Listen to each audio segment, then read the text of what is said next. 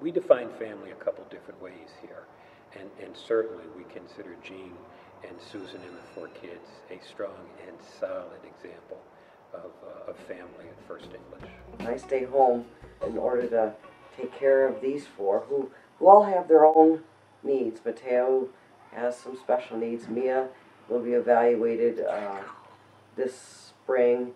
Jacob gets early intervention services. So they all have their own things that they're dealing with. It's a handful. Try to keep it going. It's nice that the grandparents are close. My folks are about 4 blocks away, her folks are about 5 blocks away. We went to the same elementary school our kids go to, and they'll go to the same high school we did. I take usually the older kids down the street when I have to shovel or mow at her folks' house, and they'll visit with their grandparents and Grammy gives them all sorts of junk food while I'm mowing, and then my dad picks them up from school, usually on Fridays.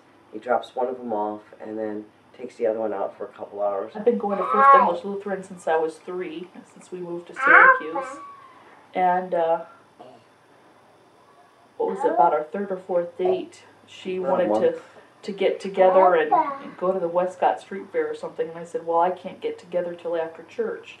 She said, well, maybe I'll come with you. Susan has served as the Congregation Council President here. Jean has served in a variety of capacities. The kids are all in the Sunday school. But I think one of the greatest joys has been for me to be at every single adoption. And when we know that the adoption is set, we have already set the date for the baptism of that child. And we almost, not quite, but almost move from the courthouse to the baptismal font, just that quickly.